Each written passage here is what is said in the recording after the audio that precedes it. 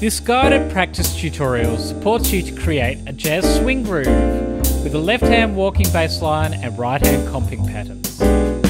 It's a good basis for playing jazz tunes in a solo piano style, or to accompany other instrumentalists or vocalists, or even just to understand how bass and harmony fit together in the jazz genre. The video is in 3 parts, looking at the left hand, the right hand, and then hands together at the end with different comping rhythms. As you progress through the tutorial, if a step becomes too challenging, pause, practice in isolation before trying to play along with the video. Or you can target your practice to a particular idea while the video plays on. You'll still learn new things orally, even if you're practicing something different with your fingers. When you're comfortable with all the exercises, use this as a starting point to listen to the jazz greats, explore, transcribe new bass lines, voicings and rhythms. However you decide to use this video, the rhythm will never stop, so you can keep playing in the pocket and learn in the groove. Alright, here we go. Let's look at the swing groove subdivision. So we're feeling the beat as this. 1, 2, 3, 4. Oh, 1, 2, 3, 4. If we divide that beat in 3, we get a 1 and a 2 and a 3 and a 4 and a 1 and a 2 and a 3 and a 4 and feeling swing quavers is all about hearing that first and third beat of that subdivision. 1 and a 2 and a 3 and a 4, a 1, a 2, a 3, a 4, a 1, a 2, 3, a 4, a 1, a 2, a 3, a 4, a. So that's like the basis of that swing groove subdivision. I'll just play it up the scale so you can hear it over different notes. 2, 3, and 1, a 2, a 3, a 4, a 1, a 2, a 3, a 4. So we've got those triplets there, but we're just playing that first and third. So swing's kind of an approximation of that, but that's probably the best way to sort of visualize it logically. So in the sheet music, you'll see quavers written normally, but when you write swing above, it means you're playing them like that. And notice I like to give a little accent on the offbeats. I also like to think of the words do-va, do-va, do-va, do-va, do-va, do-va, do-va, do-va, do. Reason for that is that va naturally has an accent to it. So do-va, do-va, do-va, do-va, do-va, do-va, do-va, do. And you can also have the full triplet when you get into soloing bass lines and comping. And the triplet. Okay, so that's the swing groove. Now let's look at the key center for the chord progression we're going to look at. We're in B flat major. So we've got these notes here. All white notes except for these 2 black notes. And I'll come back down the scale. So that's the B flat major scale. And we're going to build chords from that scale. So if we look at the 2 chord, we're going to play a 2, 5, 1, 6 progression, but all from notes from the scale. So if we were to build a 7th chord from the scale, we have 1. So all I'm doing is I'm skipping the notes to get that chord there. So that's C minor 7. And then here's our 5 chord, which is an F7 and a B flat major 7. And our 6th chord is G minor 7. So these are all chords that are built from the scale. Now we'll find out later on in the video there's a really strong relationship between the dominant 7 on the 5 chord to the 1. And because we've got this 5-1 relationship, because we've got this tritone here, which really resolves nicely into the strong notes of a B flat. Now because of that strong relationship to a dominant 7 chord to the 1 chord, we're also going to make this 6 chord a dominant 7, because that leads really nicely into the C minor, because it's 5 above the C minor, you see. So that's the reason why we're going to change that to a G7. We're just going to naturalize that B flat. So here's the chord progression: 2, 5, 1, 6, like that, which leads us nicely back into the 2 chord. Alright, and that's the chord progression we're going to work with. So now let's look at our left hand bass notes. So we're going to play the root notes on beats 1 and 3 of the bar. And it doesn't matter if it jumps around a little bit. The main thing is that we're getting the sense for the root notes on the strong beats there. So those root notes really ground the chord.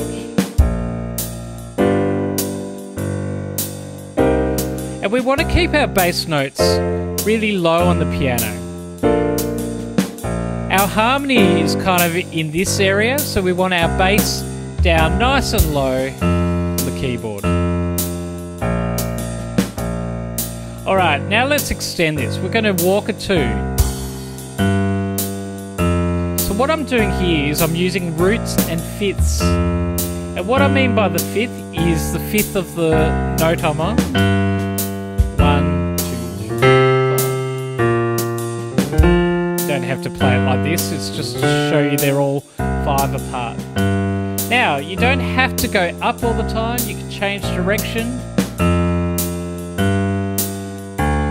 And I actually find in jazz, even this walking 2 pattern you can actually use in standards. So even though it's a simplified version of our walking 4 pattern, which we'll get to later, you can actually use this when you're playing jazz tunes. Now let's look at adding ghost notes. So remember we've been 1, a 2, a 3, a 4, a 1, a 2, a 3, a 4, a 1, a 2, a 3, a 4, a 1, a 2, a 3, 4, a 1. So you can see I'm adding some extra notes just to outline the rhythm, just to outline that swing rhythm. And that's called a ghost note. And it doesn't matter what pitch those ghost notes are on, because it's all about just outlining that swing rhythm. You can see I'm getting a little bit bored of the roots and fifths, and it's actually okay to play other notes as well. Just use your ears as a guide. This is just a framework to get you started. Alright, let's extend this walking 2 exercise. We're going to create a lead in to each of these notes. C to the 5th, into F, C into B flat, F into G. And remember, direction doesn't matter. I could keep going. I could come down, could go down further, and coming up again. So the idea is that we're just always leading chromatically into the target note. Add our ghost notes in.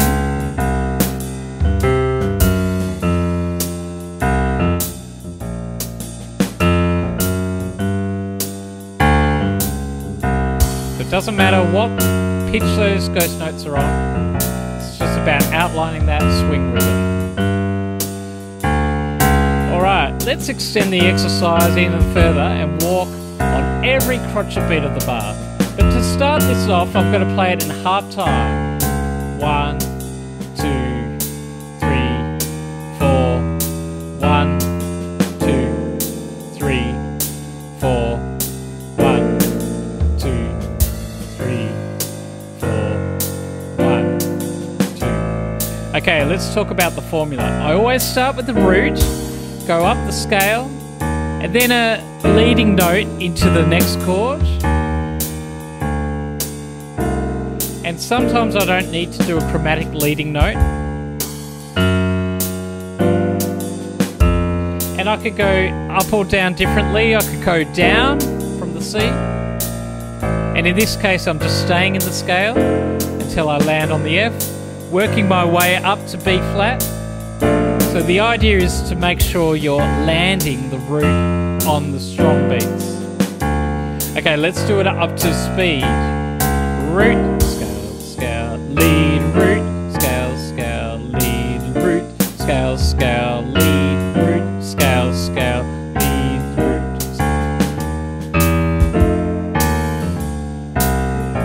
our ghost notes in.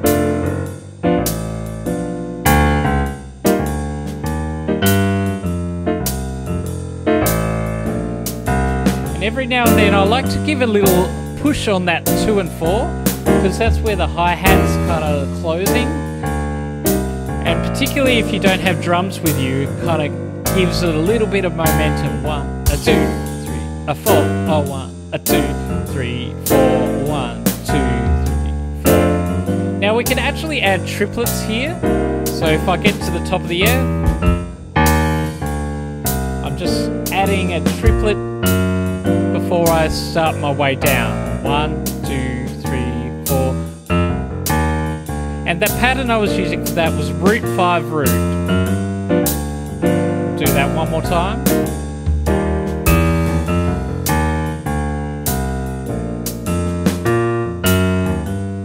Okay, so get creative. Just use this as a guide. Main thing is getting that root on the first beat and see how you can link it all together. But what if you have 2 chords per bar in your chart? Well, then I just use my root leading root formula. I'll show you. So we go root, lead, root, lead, root, lead, root, lead, root, lead, root, lead, root, lead, root. Whoops. And you can see it doesn't really matter if I'm approaching chromatically from above or below, or even the tone above or below, or doing some of those slips in. That's kind of my formula for 2 per bar. So I hope this is giving you some ideas of how you can construct a walking bass line. And I encourage you to try it out in different jazz stanzas, different keys. But this is a good starting point, just practicing in a 2-5-1-6 in B flat. Alright, now let's look at chord voicings. So the second part of the video starts now. And at this stage I'll just keep my left hand kind of basic. I might start walking, I'll see what happens. I might change the sound so if you want to play along in your left hand, it's not going to clash as much. Alright, let's look at the chords in root position first. So we've got our C minor 7 as we had before. F7, B flat major 7, G7. Notice it doesn't matter if I'm playing it high or low at this stage. The rule of thumb is we really want to keep that chord underneath the melody. So it will really depend where the melody is, where you place these chords.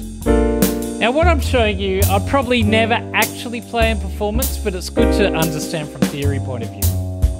Let's start taking some notes out of this chord progression. I'm going to start by taking out the 5th note. And you'll hear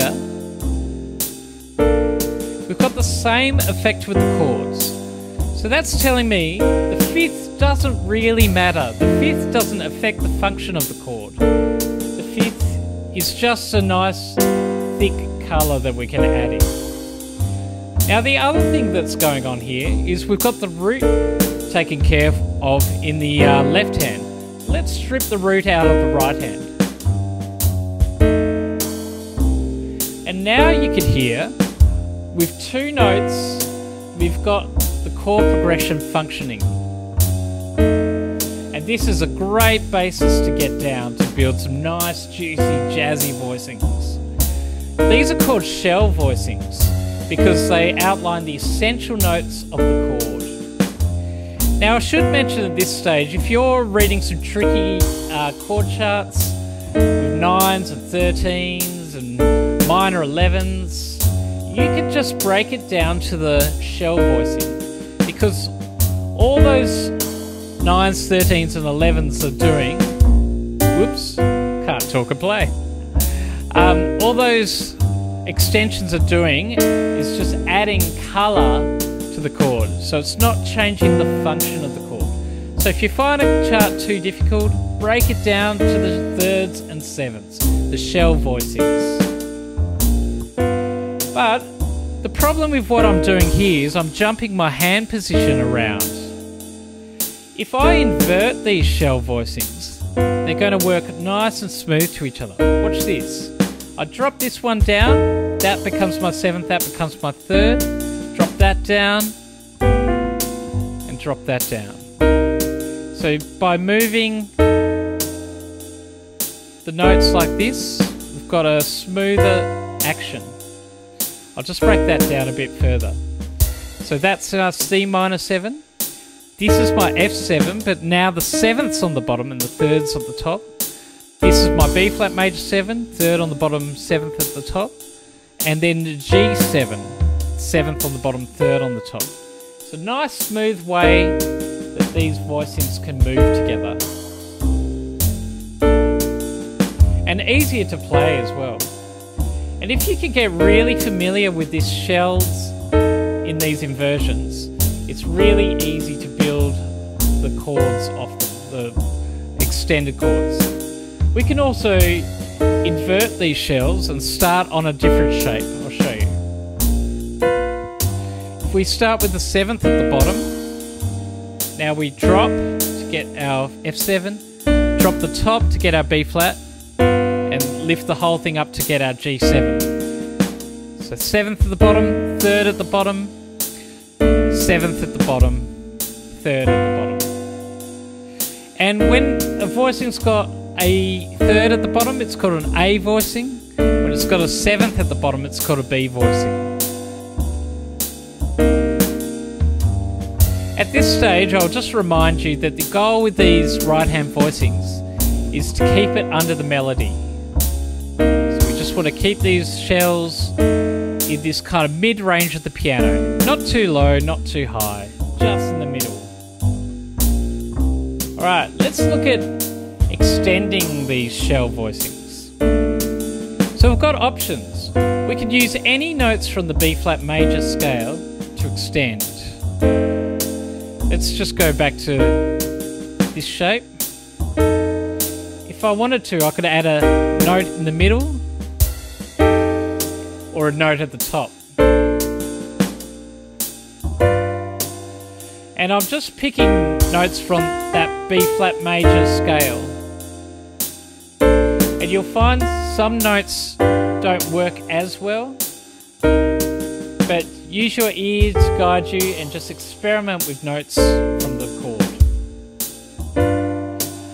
At this stage, I'll just say that if you see C minor 7s, F7s on the chart, it's your choice as a jazz musician to extend those.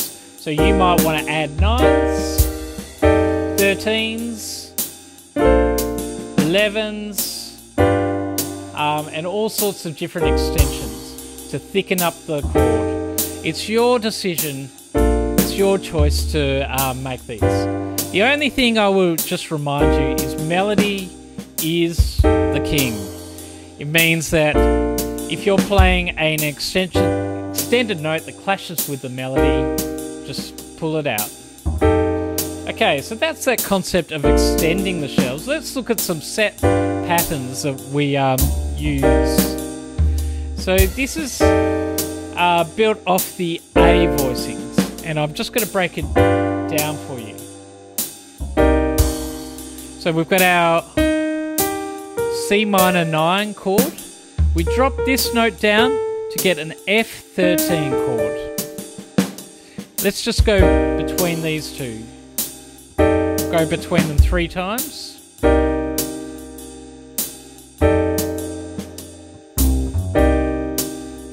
Now let's look at the next shape. We bring the rest of the notes down to get our B flat major 7. So let's go between those chords. 2 more times. 1 more time. And to get to our G9, we're going to jump our shape up like this. So we'll start there, keep those 2 notes, and go up like that. So let's just practice that transition 1 more time. And let's practice our transition back to C minor. So that note stays at the same.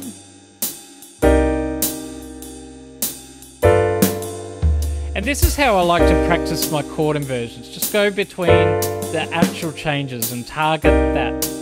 Now let's look at the progression. 3, 4.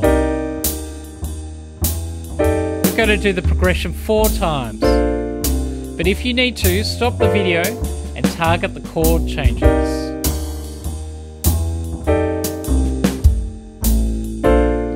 And I'm just holding them down for now. We'll look at right hand rhythms later. Just holding them down so you can see the notes on the visualizer.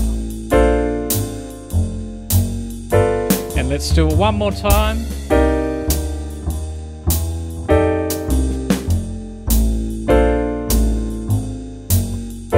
Alright, now let's look at some other voicings, but we'll start from a different position. So we're going to start with a 7th, a 9th, a 3rd, and the 5th. And in this version, we only drop this one note down to get to our F13.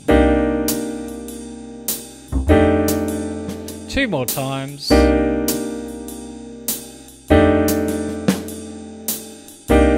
Okay, and now to get to our B flat major 7, we just drop these 3 notes down from the F13. Let's target 2 more times. 1 more time. And then for our G9, we're going to play this sort of voicing here, like that. So from B flat major 9 to G9. B flat major 9. If you don't know the numbers of the extent of the chords yet, don't stress too much.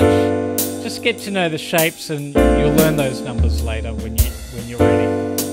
Alright, and let's bring our progression back to that C minor. So you can see from here, we drop this down, we drop those down, and drop that one down. Sorry, I'm trying to play in the groove, but it's getting away from me. Alright, now let's do the progression. Drop one note down, drop the rest down, and slip up. Drop these 3 notes down. Let's do it 4 times. So some great voicings to get under your fingers. And you'll find they're going to feel similar in different keys, just a different arrangement of the black notes. But the hand grip kind of feels quite similar. So get to know them and it'll be easier to transfer to other keys. Alright, so that's 2 sets of voicings that we can use. Now let's make the 5 chord a little bit juicier by altering them. So let's explain why we alter dominant 7 chords. Remember how I said we get a really strong relationship between that 5, 7 and the 1. The 5 chord and the 1 chord. If we add some chromatic alteration, it causes tension and release. So it already had tension that wants to resolve, but if we add these chromatic extensions, it gets a tenser sound. There's all sorts of ways we can alter a dominant chord. So let's look at these now.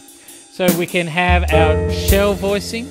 Might play it down here, nice juicy register here, and we've got our 5. Well, we can flatten that 5 and get a tense sound. See, they've got a F7 flat 5. You can also sharpen the 5. Lovely sound, that one. And see how it's always creating that tension release. Now we've got our 9 here. We can flatten that 9. Resolves nicely, and we can also sharpen that 9.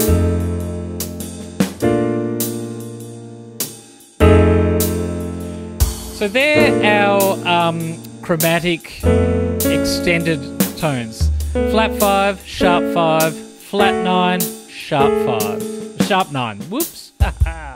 And we can add them in together, so we could have a sharp 5, sharp 9, sharp 9, flat 5. We could have a flat 9, sharp 5. We could have a flat 9, sharp, flat 5. Yeah, you get the idea. And sometimes if we just want to give the jazz musician the choice, we'll just write F7 altered, which just means make it as tense as possible. So in these examples, we will use our original voicings, but look at different ways we can alter them. And we'll also alter the 6th chord. So with this first one, we're doing flat 9 and a flat 13, or a sharp 5, however you want to look at it. So those 3 notes come down. Let's just target that. 2 more times. Just drop those 3. Getting a nice F7 altered sound. And now to get to B flat, we just slip down these 3 notes here and leave this note in the middle. One more time. And now let's jump up to our G7 altered. So we've got this kind of 3rd and 7th with these black notes in between them. So we've got B flat major 7, G7 altered, or G7 flat 9 sharp 5. Let's do it 2 more times. 1 more time. And now let's take this shape back, which bring that down, that down. So remember, this is how I like to practice my chord inversions. Get really familiar with that transition. It'll be much easier to play the progression. Alright, on this one we're going to launch into our progression. Here we go, and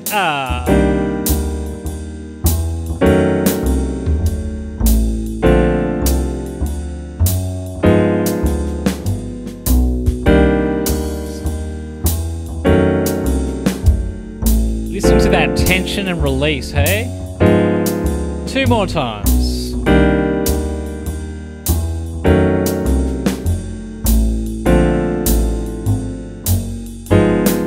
Getting a bit creative with my left-hand bass line as well.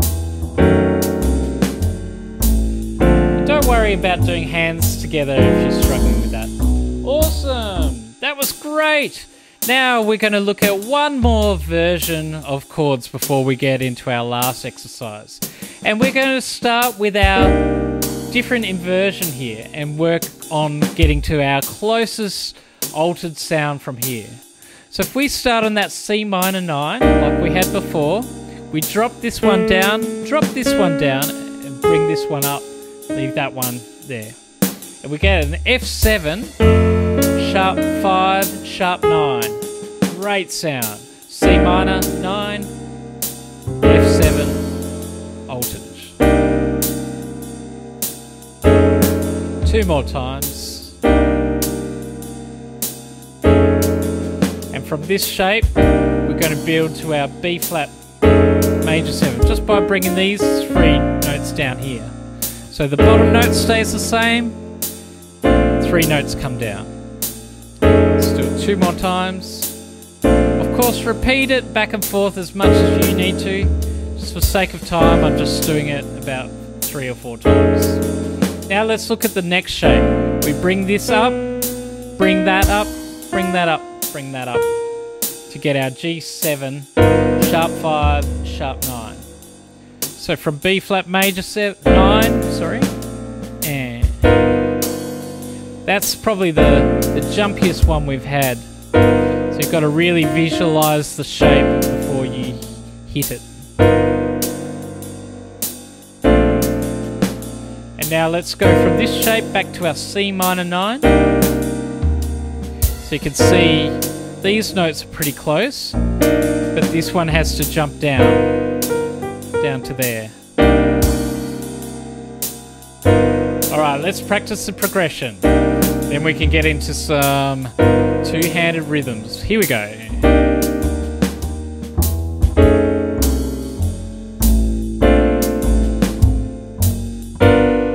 Whoops, sharp 5.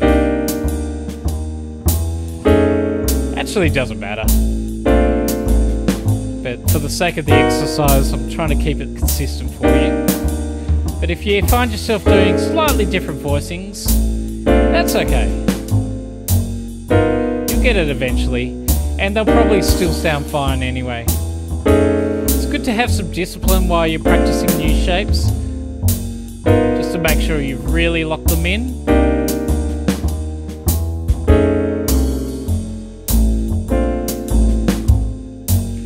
Yeah, awesome. Alright, now we're going to look at a whole bunch of rhythms that are hands together. And I haven't decided what to do here. I think I'll do just shell voicings for now. That means you can practice any of the combinations along with me. Any of those 4 voicings that we looked at. And they shouldn't clash because I'm just keeping it to shells. Now in the graphic, I'm going to show you where you play hands together up the top line. So you'll see T for together, L for left, R for right. We're going to go through some really familiar jazz rhythms in jazz pieces. Now if you find this too tricky, just pause the video and practice in isolation. Practice where the left hand and right hand land. But I'm going to play them all in rhythm so you could play along or you could listen and get the idea. So let's look at the Freddie Green.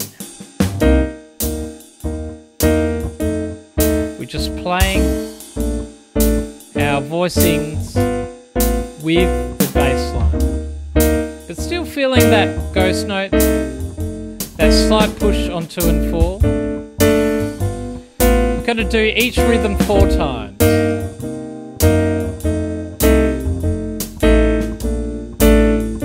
Don't worry if your bass line's doing something different to mine, as long as you've got that same vibe.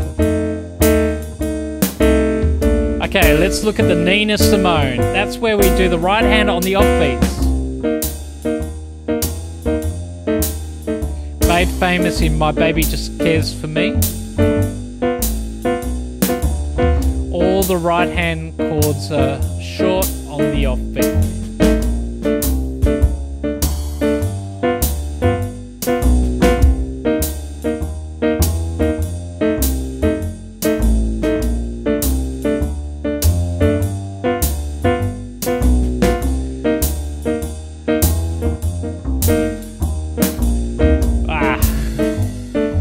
Struggling to keep it straight.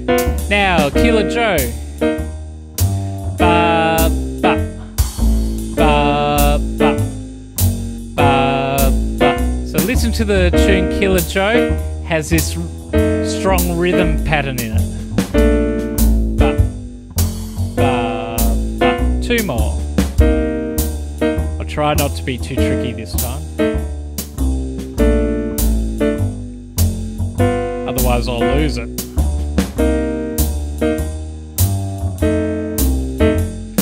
Awesome. Now we've got a kind of like a reverse of that, the So What.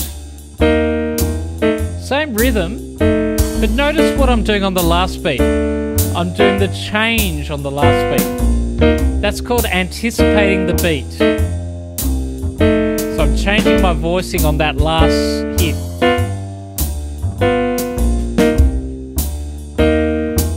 If you listen to the tune So What, that's the rhythm. Ba, ba, ba, ba, ba, ba, ba. Let's take that same idea and just add one more note in there. 2, 3, and 4. Ba, ba, ba, ba, ba, ba. I'm still changing the chord on that last hit. Still anticipating that chord.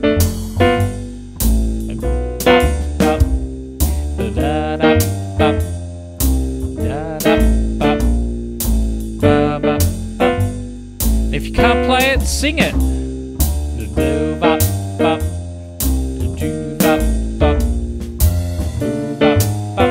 Okay, now let's look at short long. Oh, what have I got here? Let's do it again. 1, 2, 1, 2, 3, 4, 1, 2, 3, 4, 1, 2, 3, 4, 1, 2, 3, 4, 1, 2, 3, 4. oh 1, 2, 3, 4, 1, 2, 3, 4, oh 1, 2, 3, 4. Two more times through the progression. 3, 4, 1, 2, 3, 4, 1, 2. Okay, now we've got a duva and duva, ba, duva, ba, duva, ba, duva, ba, ba, duva, ba, duva, ba, duva.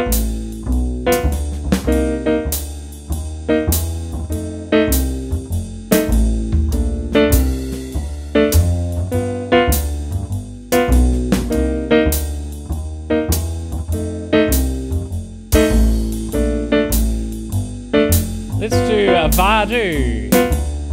Vadu, duva, vadu, duva, vadu, duva.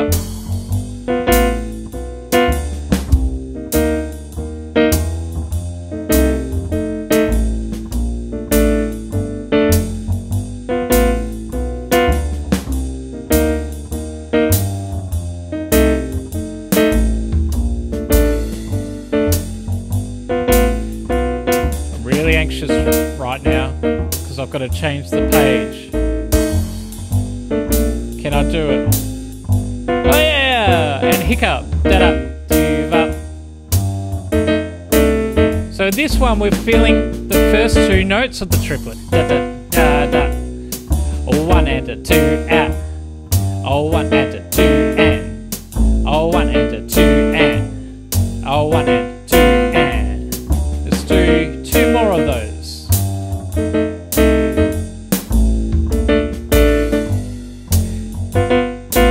Just calling it a hiccup. Couldn't think of any other name for it.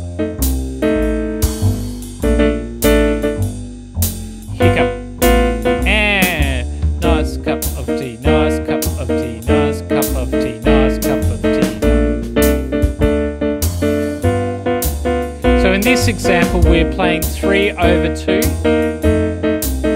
This one gets a little bit tricky, but look at that. Together, right, left, left. Ah, I can't talk and play. Come on, Lockie, it's the last one. Let's do it. Maybe I'll stop to explain this one. Then we'll play it one more time. So I'll go together, right, left, right. Together, right, left, right. And I'm saying the words nice cup of tea, nice cup of tea, nice cup of tea. And that gives it our rhythm. And when you're really comfortable with that, try skipping that first note.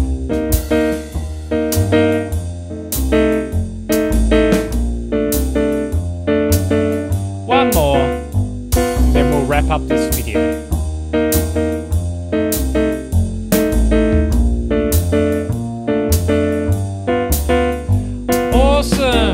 Well done. If you followed me through all of those exercises, you are a legend and you are committed to music and you will do fine things in the jazz world.